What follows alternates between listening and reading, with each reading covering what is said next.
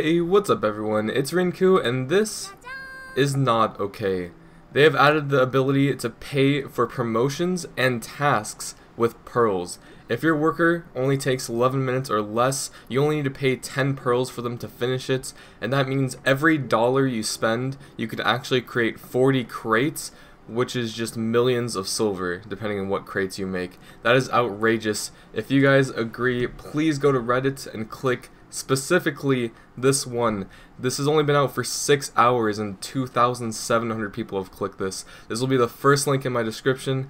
Other than this, patch notes are okay. This is broken. I just don't like it. If you guys agree, I would highly recommend clicking this up. So at the very minimum that there's some kind of hope that they see this and actually care about fixing their game. But let's go in the patch notes. And you guys thought the bad news was over. Alright, now there is a lot of cool stuff in this update, but something else I just want to bring to attention. One of the first events on this page is Guild Attendance Reward has been added. That's cool, okay? It promotes guilds. However, any adventurer in a medium-sized or bigger guild is qualified to receive Guild Attendance Reward. So any guild that does not have 31 members may fall apart. Like it's really like making any small guild suffer. They're literally giving Blackstones at the end of the month, hard shards. The 30th day, I believe, is the combat book of experience for 7 days. Like, we can look at all the rewards. I don't really think we have to, but it's pretty broken. It's an entirely additional daily login reward for guilds that are only medium or bigger. So I'm just saying this because it really sucks for small guilds. I'm saying this also to you small guilds.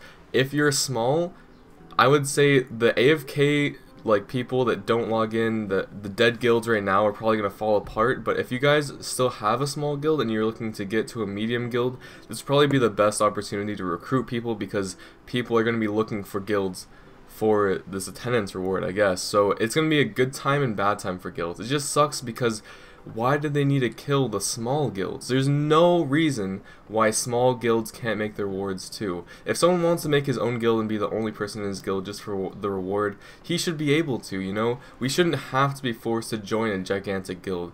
And also, I in fact own 2 guilds. I have a node war guild and a no requirement guild, and we're just barely at that point. My no requirement guild actually is not there, but I'm pretty sure with this update enough people are going to want to join a guild that'll have 30 people. If you guys don't have a guild and you really just need something to join, you guys can always join my Discord. I have a no requirements casual life skill or work up to a node war guild. Pretty much you join and you can do whatever, and you can work your way up to our other guild or any other place you want. And you can get the rewards once we hit 31 members, but yeah, this is really gonna suck for those 15 member guilds that just want to stay at 15. It's kind of like a big fuck you to them. You literally get a combat experience book. That's if you're pushing a high level, that's so important. So it's just really saddening that they would do that. Now, all that aside, let's get into the actual updates. They take some updates from Korea, and well, pretty much all the updates from Korea from last week, but it's some pretty hype stuff in our game actually. Alright, now we can get into the good stuff for the updates. Now there's a lot of events this time. It says new attendance rewards, and then up here the burning attendance rewards. So it seems like we have 2 attendance rewards for the next month or so. This one ends at 9/6 and then the regular ones end on 9/20. So I guess a lot of attendance rewards in addition to the guild attendance rewards. We already talked about that, but if you're in a medium-sized guild, you get a reward every single day in the guild for the guild attendance reward as well. All the guild members do. Also, they added the gold event, so while you're training, gathering, or fishing, you can get gold items that sell for 5 mil each, I believe. They're also added the Rulepe's World Travel Season 2. I never really did Season 1, but yeah, you can do some quests and travel around the world, I guess, and possibly get some good rewards, possibly. They also added 2 more quests, or 1 quest and a fishing event to the Termian Water Park. So the quest has to do with the King Clam. You receive this quest and enjoy the minigame. I wonder what that could be. And also, an abnormal current has been detected, so there's a lot of new rare fish, and there's also coelacanth. So can you really fish up coelacanth anywhere? This might actually be a time for fishers. So there is actually a lot of cool hype events. You know, there's a ton of reasons to log in. Going down here, purchase and usage for the Field HQ has been changed. All guilds participating in Conquest Wars. Okay, I'm sorry to bring more bad news. I heard in the like comments somewhere that of this thread, of the patch notes thread, that you could basically just make a bunch of accounts and like block off everything in the node area if you just had enough accounts in guilds, because they made it so any guild participating in the conquest at all. So any guild that sets up, I guess, could just like block a ton of shit. I don't know. That sounds bad. I don't know. Like, why? Is this really needed? What does this help at all? I don't know. I'm not really sure. But I don't do Conquest Wars, so I wouldn't know. Now, going down here, of course, once again, this is just showing that you can now complete now for any house crafting and also work promotion with pearls. I don't agree. That was in the beginning of the video. Going down here, there's some more updates though. Repair and upgrade for forts, command posts, and barricades during siege wars will now be decreased up to 50% depending on the player's life skill levels. Now, this is very interesting, probably controversial. I'm pretty sure most people in these wars do not give a shit about life skills. However, I feel like it is a good idea to include the whole game in a siege war, because like a siege war is like the end game where like you're trying to like, it's not about like pure gear score, it's about like power and game mechanics, and they just keep adding different mechanics to siege wars that completely make gear score irrelevant. This could like make it so life skillers have an edge versus someone that doesn't in this particular like skill. I mean, of course gear score is still going to be needed in the front line, but it's just cool that they're incorporating the whole game into this. But I'm not sure if people actually doing siege wars actually want this. So yeah, it's going to be interesting. Now, this is more stuff that just came straight from Korea. All of the class changes, we literally went over this last week. We get a bunch of skills really early on for classes, and it makes it probably easier to get into classes when you first create them. Not too much has changed. Every skill is the same. Just the levels that you get them are different, I guess. All these skills you get pretty much, I think, at the beginning, automatically learned. Yep. And these have just been revamped. With again, I don't know why the tamer has been increased. She's the only class that has her level like increased instead of decreased. So kind of weird. Class changes, not so much. Item changes, we got some cash shop stuff. We'll look in game at those in a second. Trust me, we definitely will. But what's really awesome is they actually added the Asula's set into our game. Now they had this in Korea, and I wasn't sure if we would actually get this right away. But we did, which is really cool. Not only did we get the media revamp, which we'll be looking at in a second, but we got cool items that drop off the monsters from media, and this is actually really good stuff. Let me just put this in perspective. You can get over 350 gear score with Roaring Magical Chest Piece and all these accessories and duo green items, which is crazy. You don't even need to spend a dime on accessories. You can just wait until you get to media and just farm these out. They're really good stats. The necklace plus 11 AP plus 3 DP, that's the equivalent to like a tri. That's way better than a tri bears, which is what most people try to get to. That's way better than the Juret's necklace. It's just really good. Asula's Crimson Eye Belt, it's 6 AP and 100 weight. It's really good for beginners. It's really good for the 100 weight, honestly. Like, if you just have a trading alt or have something that you need weight on, like a processing alt, honestly, like, this belt is pretty good if it's free than buying, like, I mean, what other belts have 100 weight that are, like, less than a few mil? I'm not really sure, but this is a really good belt. And also 6 AP, of course, is going to beat out most belts in the cheaper range anyways. Like, all this stuff kind of beats out the cheaper range accessories. You can go from Juret's to this and pretty much like cruise with this on until you make hundreds of mils and you can actually get like duo or tri accessories, because this really beats out a lot of the basic affordable accessories because these are literally free. And I'm pretty sure it only takes a few hours of grinding. Some people got this in minutes, some people got some in an hour. My guildies already have tons of them and it's only been out for a few hours now, so that's kind of crazy.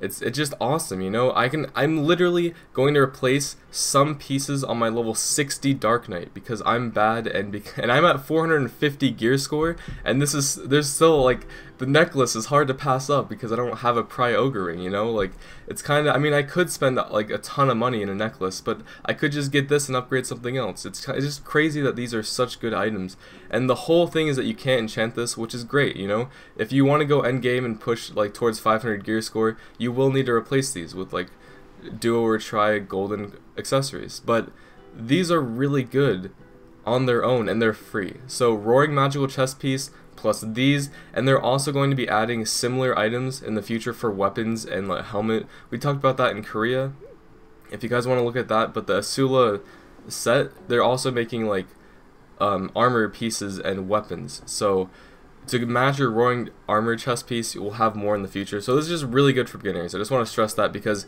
you can save a ton of money. I highly recommend, if you don't have something better than this, get this, save your money, spend your money in upgrading your other items. You know, these can carry you a long way, and they're probably worth like, I mean, to replace these, it will take mills and mills and mills. So that's why. Now, finally going down here, we get them from the monsters, and all these monsters have been completely revamped. Not only we had Sazon's revamped, it had an AP cap, and it's been proven no matter what at Sazon, if you have, even with Kudum, with hidden monster damage, you can't do any more damage once you hit 100 AP. Even with the hidden monster damage, you can only increase your damage with species damage, so it's very minimal what you can actually do to increase your damage. All these monsters now have an AP cap, I believe, which is the max on this chart. So like Abandoned Iron Mine, any higher than 90 AP, you won't be doing any more, it seems. Now, I believe if you have this much AP, the max, you should be one-shotting, especially with your Awakening skills, because they hit so many times. But it is kind of great that they averaged it out, and they kind of revamped it. So I think they have a little bit higher HP, but they give more experience. So they've been completely revamped. I want to see what you guys think about these, training on them before and after, because I don't really usually go out of my way to train these spots, but I'm actually going to go for Elric's and get that necklace. That seems pretty sick, and try some other stuff. So even if your character's AP is higher than recommended AP, does not mean your attacks will be considerably more effective, which is true, because apparently they cap off the damage at this AP. So very interesting to see. Also up here, the maximum range of cannons and inferior sailboat and guild galley has been increased. So hype for those sailors out there. Now quest changes. I think the only thing here is there's a new tavern quest added to the Altanova region. Tavern quest, that's cool. Very nice, very nice. Now that is a lot of stuff to take in. A lot of stuff. Let me just make sure I got it all. I knew I forgot something. Now this is actually pretty huge. I'm pretty hyped. It's pretty nice, you know. A buff movement speed +2 has been added to the outfit Beginner's Serendian Soldier Suits. Now this is the free pearl set, the only free pearl set that you get in game without spending pearls. It just goes in the same slot as your pearl sets would go. It goes over your normal armor, and now it gets the set effect, or the item effect of movement speed +2, and I just want to point out how important this is. If any of you guys are into min-maxing your stats, most people max attack speed, casting speed, sometimes crit depending on your class. Movement speed has actually been proven to increase the time you sheath and unsheath your weapon, as well as the time that you get up off the ground when getting knocked down or stunned. So it actually plays a huge role in PvP at some times.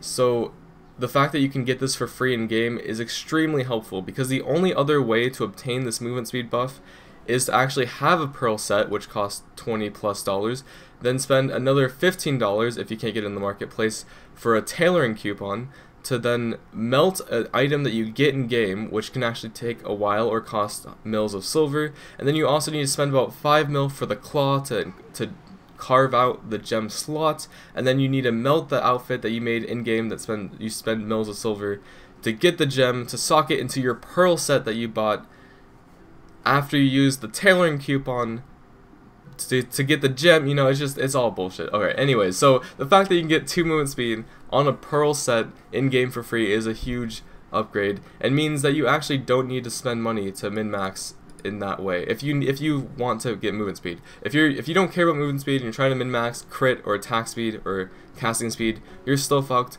I'm sorry. I have a video on the Black Spirit Claw if you're into that, but that is it. Let's look at the pearl shop, and I think we can call it a day. So, of course, we can't forget the cash shop updates. So, besides the pay to win stuff, there's actually cute and awesome stuff in this this nice shop here. So, first up we have the turtle, then we have Bowser, then we have an egg, and those are the three magical turtles. So, this was in Korea, of course, we saw this in Korea, and now we have it. Of course, we also get the striker outfit, very cool. And also, if you guys didn't know, Korea is got this set for every single class now, or is getting. So we will actually get the same outfit for every class. It just came to striker first. I was actually interested. It seemed very unique, so I actually thought it was going to be striker only, but I do really like it. I'm not sure if all the classes have these crazy head markings, but yeah, this set is definitely very sick, and it's very sick on the striker in particular. Look at those beefy gloves. Oh shit, I love the fucking gloves with the mouth. We already looked at this in Korea, but holy shit, dude. Even if I just got the gloves on the set, it looks so fucking nice. Alright, if only I played striker more. Now, something that I think Korea's had for a while, but looks so beautiful. I just have to say, even though they're irrelevant now because we have a Furious sailboats, just look at this. Look at the elegance on this. I would love to just go fishing on this. It's just the fact that now I have an Furious sailboat, I'll never have a need to. It's just sad. Because I'd really like, I want the same exact set, the same exact like thing and everything for the Furious sailboat, and I will buy it. Probably, when I get more money. Probably when I get more money, because I'm poor. Anyways, but it looks really nice, you know? I really do like it. I can't wait to see it in game, because the other one, the purple Flying Dutchman thing, looked disgusting. And yeah, this is pretty hype. So, I guess that's it for the video. There's been good, there's been bad. I love you guys. Tomorrow, we'll look at whatever is new in Korea, which is going to be even way newer than any of the stuff that we get. And other than that, we won't have patch notes next week, but we will have Korean patch notes next week. So we'll have tomorrow's Korean patch notes, next week's Korean patch notes, and then we'll have another regular patch notes, because they're still doing it bi-weekly, I believe. So for the NA and EU patch notes, I guess I'll see you guys in 2 weeks, but I have a lot more videos coming out every single day. So, yeah, I love you guys once again, and I'll see you guys next time. Bye-bye.